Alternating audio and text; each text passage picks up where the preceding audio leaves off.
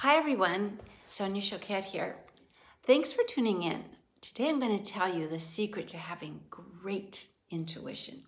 But before I do, if you haven't already done so, please subscribe to my channel because every week I come on and give you great tips and tools for having the best intuition.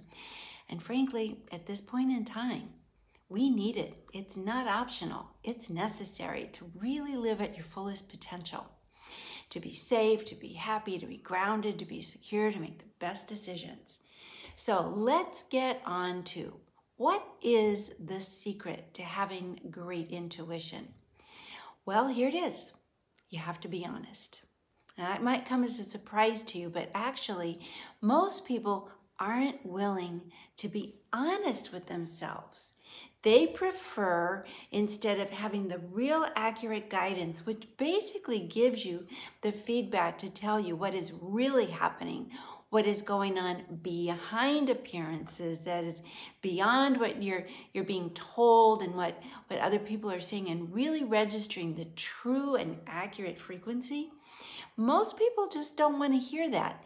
They would rather hear the fantasy reality, like, you know that job you just applied for? It's the best job for you. Instead of your intuition saying, be careful, that particular business is about to go bankrupt. Or, you know that person you just went on a great date with? Well, your ego wants to hear, this person loves you, it's the love of your life, it's the best relationship you're ever going to have, but your intuition is saying, you were getting basically the wool pulled over your eyes, and that's not a person who's really very authentic or real or interested in having a genuine relationship. I think you know what I mean. There is a point in time where the reason people don't listen to their intuition is because they don't want to hear it. They don't want to hear what's really going on because they're afraid it will disappoint them. It will interrupt their fantasies. It'll demoralize them. And you've got it all wrong, because the truth is, intuition saves you the time, the disappointment, the heartbreak later that any true situation will ultimately bring about if it's not authentic and grounded and good for you. One of my teachers once said to me many years ago, anything authentic will withstand scrutiny. So if you don't have a good vibe on something, if you're not feeling it, instead of being in denial and just having positive thoughts, sit down with yourself and say, what is really going on? If I'm feeling some kind of a reservation, if I am feeling some kind of hesitation or some kind of question, I need to acknowledge that that is a real thing that has value, and I want to get to the bottom of it. Now, granted, sometimes that hesitation is just your own negative ego that's always expecting bad news. So ask yourself, is this my ego? Am I actually protecting myself by being negative from the get-go? If it is, your body will kind of give you an acknowledgement like, yes, it is. And there's this little, very subtle shift that will happen where you'll just kind of open up a little. There'll just be a little more space inside that kind of breathes like, yes. If, on the other hand, you're picking up something that doesn't feel right, I suggest that you believe it and be curious about it. Maybe it's not all or nothing. For example, I had this very strong intuition that I wanted to maybe make a move. And everything in me gave me this feeling of not a good vibe. So I sat down with it and I thought, well, why? What is this feeling? What's wrong? And then I realized it wasn't that the move was wrong. It was that the timing was not correct. And as it proved, that I did realize that the timing was bad because my circumstances of my life actually changed, and I ended up making a completely different move than one I had foreseen at the time I was imagining or considering the first move. So the key is, be honest. Do you want to hear what your intuition will tell you. Do you want to feel it? Do you want to receive it? Or would you rather live in fantasy land of believing it's all going to be okay and then get disappointed later or frustrated, like, why didn't I listen?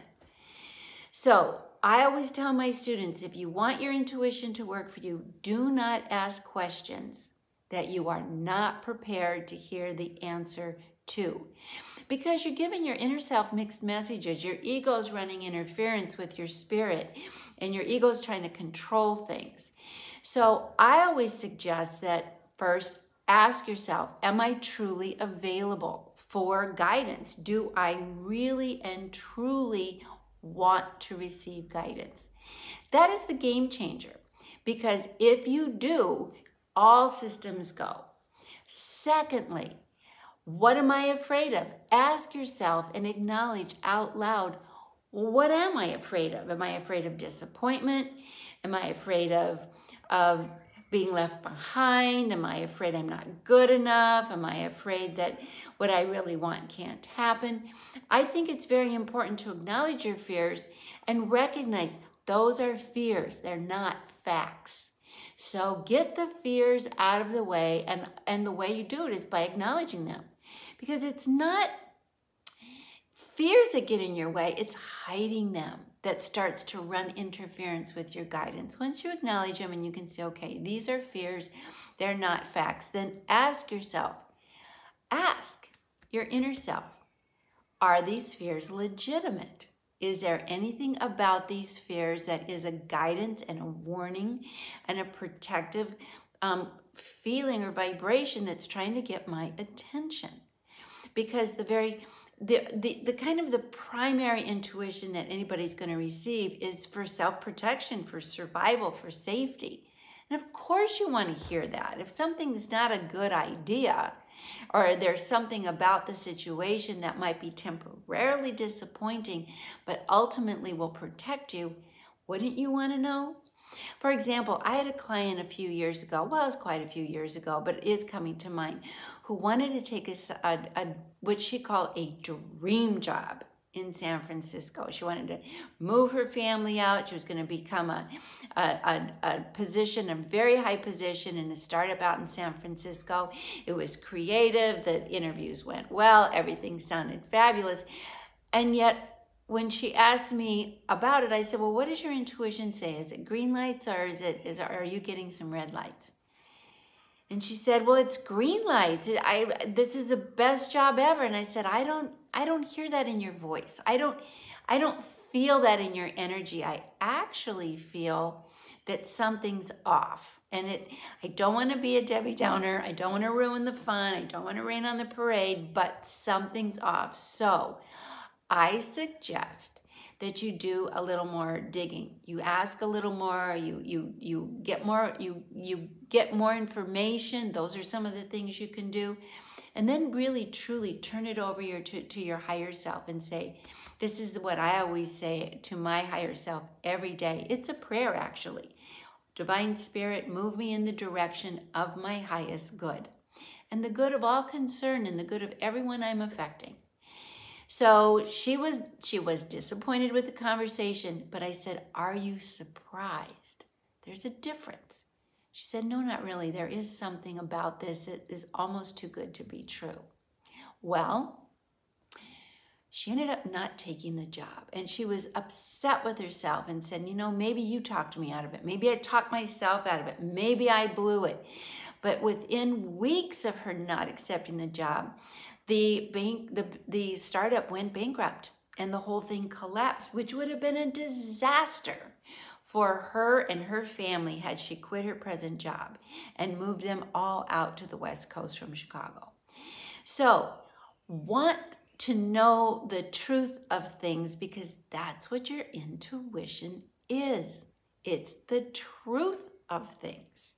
And if you want to be guided properly, you have to be honest with yourself and say, I'm available for the truth of things. I am available to receive the guidance that gives me an opportunity to make the best informed decision.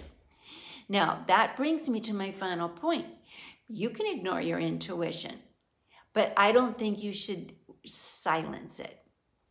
Let your intuition speak. Something's off, it's not quite right, but I'm doing it anyway. Something's off with this person that I'm going out with, but I'm going to go out anyway. Something's off with this investment. It doesn't feel proper. It doesn't feel fully in the flow, but I'm going to do it anyway, because you do have free will. And at least then, by acknowledging that your intuition had guided you, later you can see, well, it was probably right, and in the future I will listen to it. So the secret is to be honest and actually only ask your intuition to guide you in those matters in which you are fully and truly available for guidance, including information that might be different than what your ego wants to hear. So if you can find the way to say, look, what I really want is I don't want an alternate reality. I want to live in the real world of whether something's good for me or not even the real world. I want to call it the authentic world. What is true and authentic and grounded and reliable and is giving me the kind of guidance that will protect me, protect my loved ones. That's what I want. And that's what I want for you. So if you have reservations and fears, name them. If you're feeling any kind of vibe, even if it's the most subtle little hesitation, acknowledge it. Dig deeper. Ask more questions. Then turn it over to Divine Self and say, move me in the direction of my highest good. Good for all concerned.